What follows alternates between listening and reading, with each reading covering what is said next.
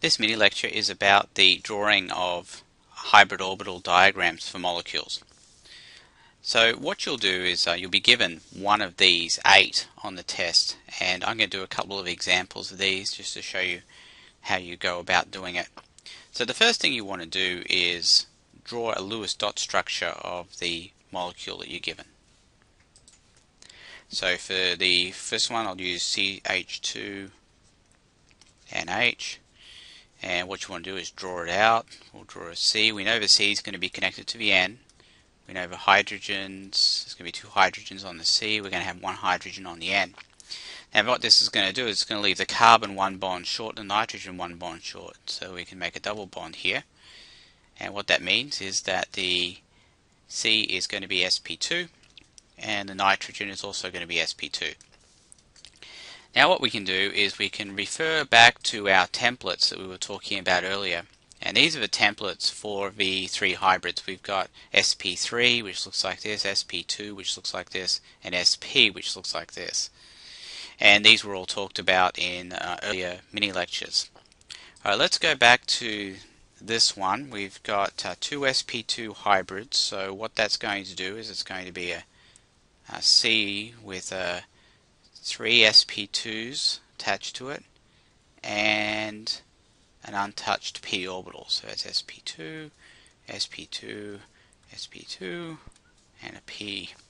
The n is going to be the same, and we're actually going to join these together. That's going to be a bond right there. And we've got sp2, sp2, sp2, and a leftover p orbital. Alright. The next thing we want to do is put in some valence electrons. Now we know that carbon, since it's in group 4, is going to have 4 valence electrons. When we're choosing to put the electrons in the orbitals, we sort of treat it like Hund's rule, and since these are all fairly equal energy, we can put 1 electron in each of them. So we're going to put 1, 2, 3, 4. And there you go for the carbon. Nitrogen has 5 valence electrons, so we need to put 5 valence electrons in these. I'll stick 1 in here, 1 in here, 1 in here, and 1 in here. But now I have 5 to put in. I've got a 5th one that needs to go somewhere. It can't go in here. This has already got 2 because it's a bond. It can't go in here because if you've got a p orbital, the p orbital is actually both lobes. So the electron could be in either of these lobes. And since we know that these are going to bond together, and I'll show you how that happens in a minute, then the extra electron can't go in there. So the extra electron has to go in one of these sp2 hybrid orbitals. And that makes sense because an electron pair, this is a lone pair right here, is an object, and it needs to be part of the hybrid orbital structure. The next thing we need to do is put some hydrogens in. And the hydrogens will attach to the hybrid orbitals that only have 1 electron in them. That's so that those can form a bond. Now whenever we're putting 2 electrons into the same bond, we know that the electrons will be opposite in spin. One will be up and one will be down, and that's the way we're going to set it up. The p orbitals have a very special bond between them. This bond is called a pi bond. And the bond itself is actually defined, if we have the C and the N here, we're going to have the bond between the C and the N here, between the 2 sp2s, that's called a sigma bond. We're going to have that in the middle, right here. But above and below the plane of this bond, we're going to have the pi bond. And the pi bond is actually both of these. And the electrons in this pi bond can be above and below the plane of the bond. But this is just one bond right here, this pi bond. And you'll notice this is a double bond. You've got 1 bond from the sigma and 1 bond from the pi. So I'm going to label that pi like that. Now the only kind of pi bond you ever have to worry about is this arrangement here, when you've got two p orbitals, and they happen to be parallel. They're going to bond in that way. That's going to give us a pi bond.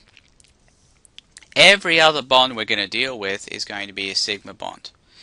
Now this one doesn't get a bond because it's a non-bonding pair of electrons. So there's no bond there. We'll put a sigma here, we'll put a sigma here.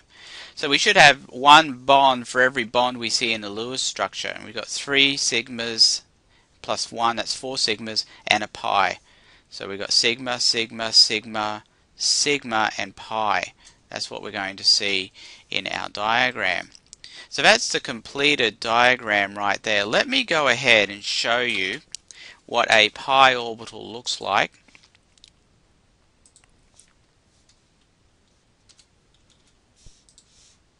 And we'll visit the orbitron.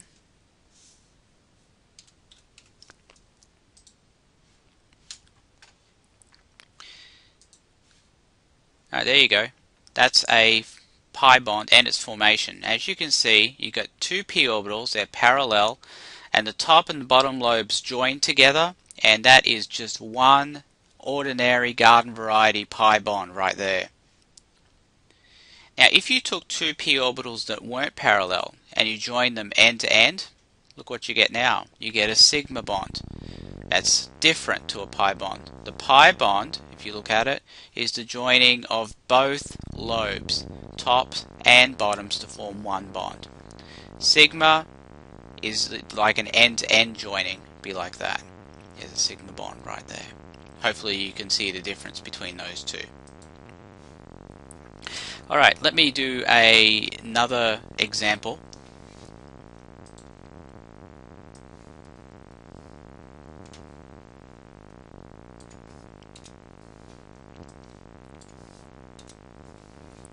And the example I'm going to choose is CH3OH.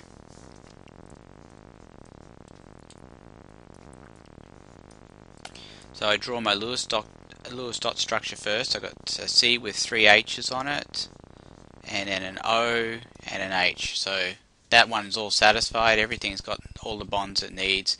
So this is going to be sp3 because it's all single bonded, and this one's going to be sp3 because it's all single bonded as well.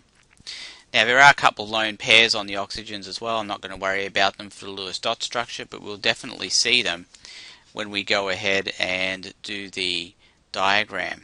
So looking at the sp3 template, which again we can get off this table up here, an sp3 template looks like this.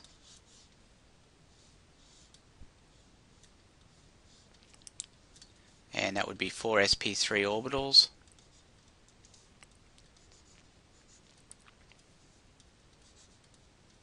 Then we've got an oxygen.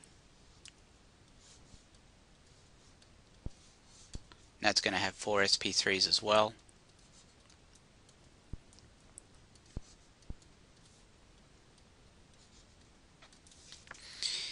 Now with carbon, we've got 4 valence electrons, so I put one in each orbital. Oxygen has 6, so I'll go 1, 2, 3, 4, and I've got 2 more to put in. I can't put any in here because that would be too many for that bond. It's already got 2 electrons.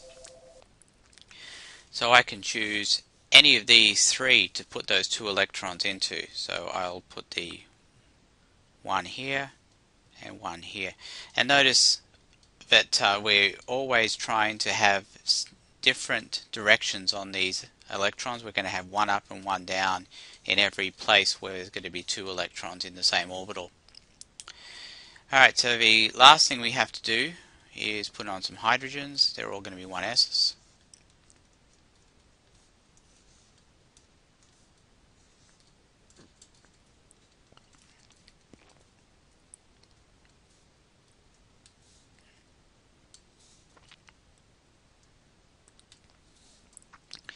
And then we will put in some bond types, and these are all sigma bonds.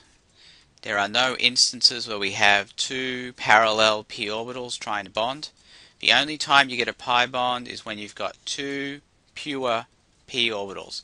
We don't have any of that going on here. So that would be the completed diagram for a CH3OH. The last one I'd like to do is HCN.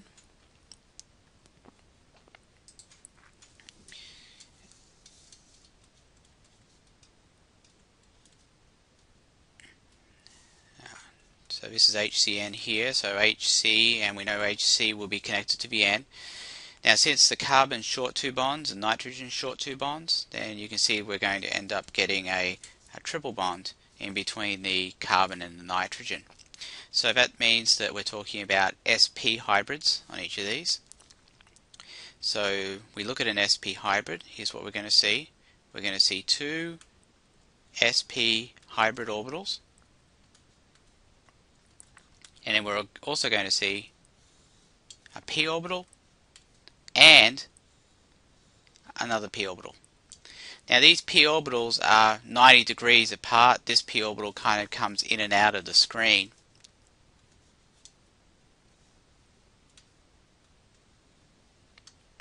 The nitrogen is going to be the same, sp, sp, and we get a p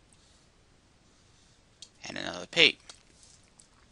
Now we put our valence electrons in. We'll put one in here and one in here. Just remember these are two separate sp orbitals, so they're due each due one electron. This is a p orbital and that's a p orbital. And remember the p orbitals are both top and bottom, so one electron is covering both of these lobes and one electron for both of these. We're going to do the same over here in the nitrogen. That needs 5. 1, 2, 3, 4. And the fifth one needs to go in the sp hybrid orbital. It's the only place it can go. It can't go in the p because this is going to bond. It can't go in this p, it's going to bond. It can't go here because there's already 2 electrons in that bond. The only place it can go is in the sp hybrid over here. We'll put our hydrogen on over here. That's going to be a 1s. And then we can put in our bond types. So we're going to have 2 pi bonds. One for this set of p orbitals, the ones that are in the plane of the screen. And then we're going to have another pi bond, and that's between this p orbital and this p orbital here, and that's why I've joined those together. So just remember with a pi bond, when you mark it, you do that and that on top and bottom, and then you mark it once on the top, because that entire thing is a pi bond. I don't have to, it's actually wrong for me to mark it pi and pi on the bottom. It has to be pi on top, and then we just have lines here showing how they join together. Alright, so that completes the HCN.